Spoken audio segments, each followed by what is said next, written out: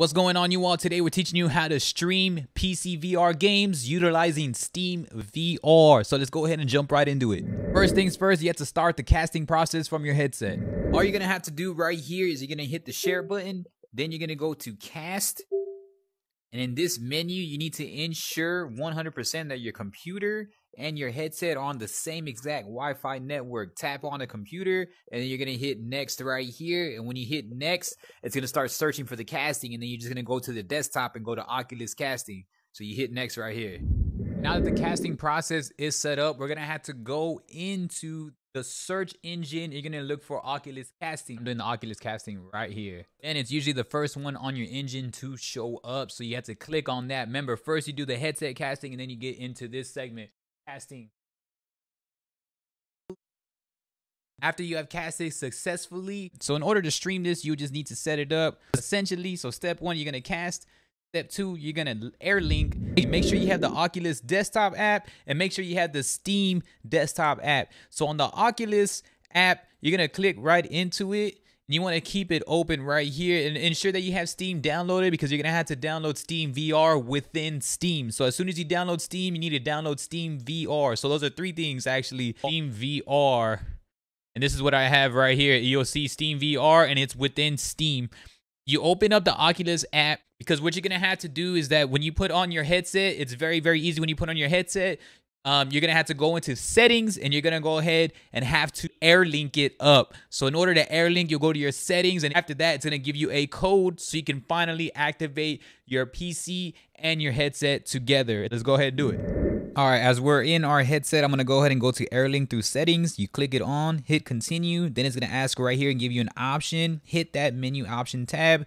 Then it's going to give you the option for your own PC. Connect to your PC. Now you have to go put in that code that I was initiating earlier. In step 3, you're going to open up Steam and then open up SteamVR within Steam. And that's already through your headset. Now you are officially logged into PCVR through the Oculus Home. So this is the Oculus Home. Now we got to transition over to Steam. So in order to get to Steam, we're gonna have to go through to our desktop, and you can see me right here. Basically, whatever you see through your headset now is gonna be controlled. You can see me controlling my mouse through my VR controllers, which is really awesome. Now I'm circling on over, looking over for SteamVR. Launch SteamVR, launch it, and it's gonna send you to a whole new, brand new, beautiful home. This is the Steam Home now, so you get an Oculus Home and a Steam Home in PCVR. Now these are my only games that I only have in Steam, because I love everything through the native Quest.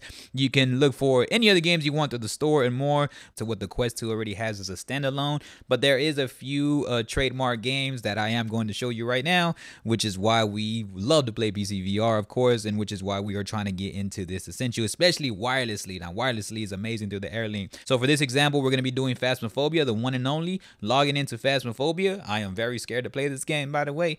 And then we're going to log into it. You can see it loading up. It's going to say use headphones for your immersive. So right here, now we're officially in Phasmophobia VR via AirLink. You need to decide on what streaming software you're going to use. For this example, we're using Streamlabs OBS. It's a little bit easier than OBS. OBS is much more personalized, but you can choose whatever you want. That's up on you. Decide your streaming software first and foremost. Here, you're going to see the main display page. This is the way it will look behind the scenes when you're creating your stream. All you're going to do is on your new scene, which is now your VR stream. Congratulations. You're gonna add this plus sign right here. You see the plus sign? Now everybody's PC acts a little different, but all in all they're the same. You're either gonna go to window capture, game capture, or display capture. For this example, we're doing a display capture. We're gonna add the source. You can title it whatever you want. Then when you title it, I keep it at automatic. I always keep a lot of things in automatic settings, just because you don't want to mess too much or get too cute with VR settings, because VR is already difficult as it is. So right here, you can see all my cursor moving around right here. And essentially, this is exactly what's going to be. But instead of you all seeing my OBS, my Streamlabs source, you're going to see this right here. Right here, you can see where I'm at and where my top photo is. Those are not aligned with the casting essential of a Quest 2. When you cast a Quest 2, it usually just does it on purpose for a one-eyed view, meaning it just crops it. And that's the best way to keep it. Now, they do give you an option to make it a horizontal view, but then at that point, you're stretching resolution. It's not going to look as great. And plus, on top of that, you're going to be covering a lot of the game because then you're going to have a webcam. And this is if you don't have a green screen, because even if you have a green screen, you're only limited to a certain amount of games anyways with green screen. So this is just overall setup if you want to play a multitude of games that don't allow for a green screen also. So just an overall universal setup. Next, what you want to do is you want to add whatever you want into these segments right here. As you can tell, you see that I have two different layers right here. I have a photo and I have myself playing. Now, for your version, you could have chat, you can have anything else you want, depending on what your flavor is. You can have chat, you can just, there's so many sources in your Streamlabs or your OBS and your streaming software where you can add, and you can put whatever you want, but all in all, you do want to have something of you actually playing, or if you have some form of an avatar or something, you want to just throw it up on there just so people can see some emotion or some action. It's a very active thing to do. So after that, you're going to go to you're going to add yourself.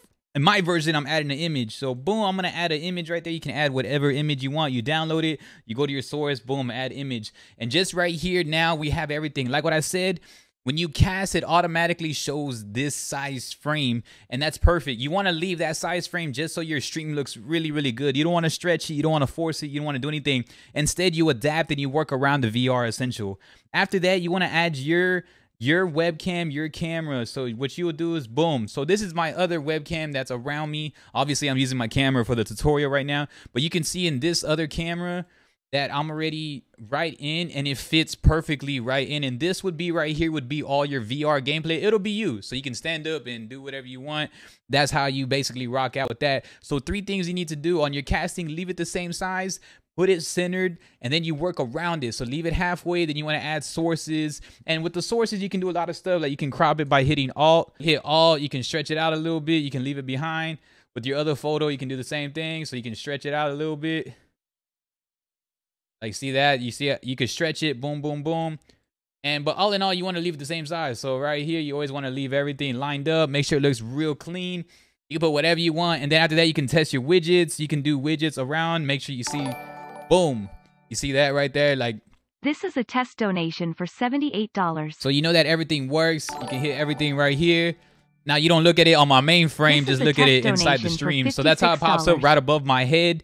You can see that. So that already, now we have stream widgets. Now we have the setup. We have the camera. We have an image. And like what I said on this image, it doesn't have to be an image of you. It could be whatever you're playing. It could be a chat stream. I think the best thing would have your chat stream, because all you have to do is just hit go live. Exactly how the setup looks.